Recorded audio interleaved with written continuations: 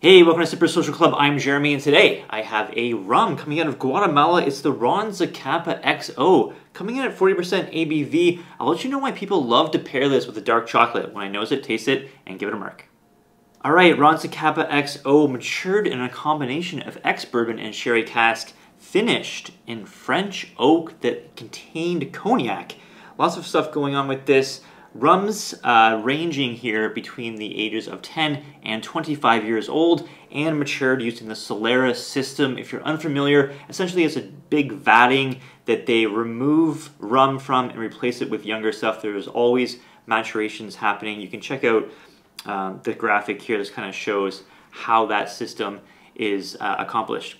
So we should expect a lot of sweetness on this. Let's see how it is on the nose. So right away, it's lots of caramel. It's so much caramel and toffee sweetness, really present on the nose for sure. Lots of brown sugar, some nuttiness, definitely almonds, marzipan for sure. You definitely get that like almond paste nose to it. Dark cherries, berry fruit. There's kind of like a smoked kind of wood. You ever seen maybe like an upscale cocktail place, they'll smoke a glass first? So just put it down on a piece of wood, ignite the wood so it burns a little bit of smoke released into the glass. I'm getting that in here. Really good. Some oakiness for sure, along with that like smoked wood kind of note. But yeah, lots of sweetness, lots of sweet notes. We'll get to added sugar in this later, but definitely sweet. Definitely for someone who has a sweet tooth. Let's see how it is on the palate.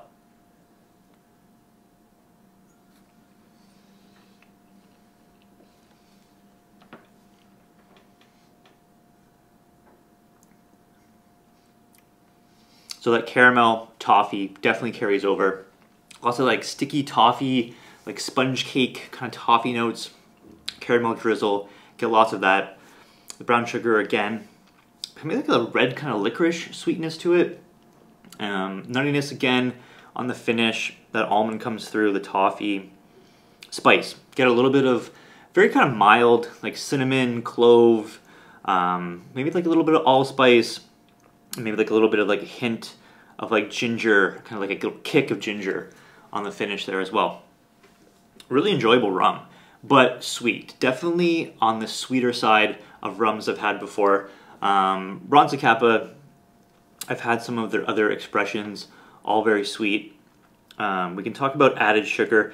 A lot of rums have added sugar in them, especially stuff like this, like El Dorado. Those rums will have added sugar. I'm not sure how much is in this one, but you can definitely tell it definitely has added sugar. There is a lot of sweetness in here. So for this, I think you need to be someone who likes sweet rums. I personally do like it. I think there's a time and a place for them. This is definitely like a dessert kind of pour for sure. I would say that the finish, I would say kind of like on the short to medium side. It's not very long, but you do get a lot of like decent complexity to it. Those different cask maturation types are, you know, showing their head.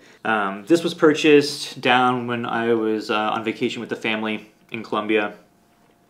Really like drinking rum in hot climate. Summer, rum just seems to work well, and at 40% ABV, it's very drinkable, very approachable. Definitely like an after dinner outside pour. Absolutely great. Really loved it when I was drinking it down there. Score-wise for me, I'm gonna go 86.5 out of 100, and for value, paid about the equivalent of 150 Canadian dollars for this. I'd say that's maybe on the little bit of the high side. I think I'm gonna take off half a mark for value, bring it down to 86 out of 100. I think for this, the XO, I've tried the 23, and I actually drank the 23 a bit when I was on vacation down there as well.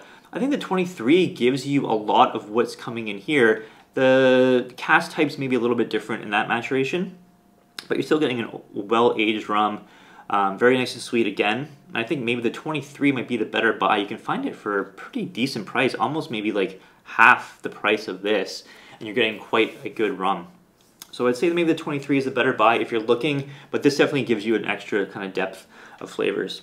Let's quickly talk about pairing it with dark chocolate. A lot of people love to pair whiskeys, cognacs, rums with dark chocolate. I think it works well together because you get this combination of like super sweet rum with like the bitterness of a dark chocolate.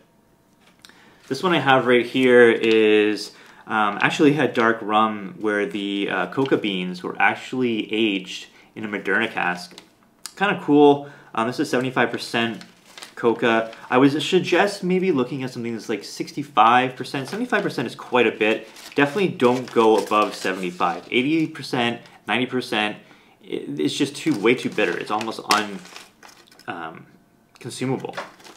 But this one really good. It just works so well with this rum. Definitely recommend trying. If you haven't tried dark chocolate with spirits before, give it a go. It will blow your mind. Just kind of how well the combination between sweet and bitter kind of works really, really good.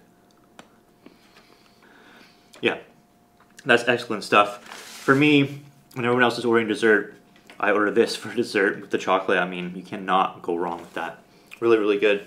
Let me know in the comments down below, have you tried a Ron Zacapa before? If so, which one have you tried? Have you tried the XO? What are your thoughts? Have you tried it with it versus the 23? Love to hear your comments down below. If you like this video, give it a thumbs up. And I'll see you next time, guys.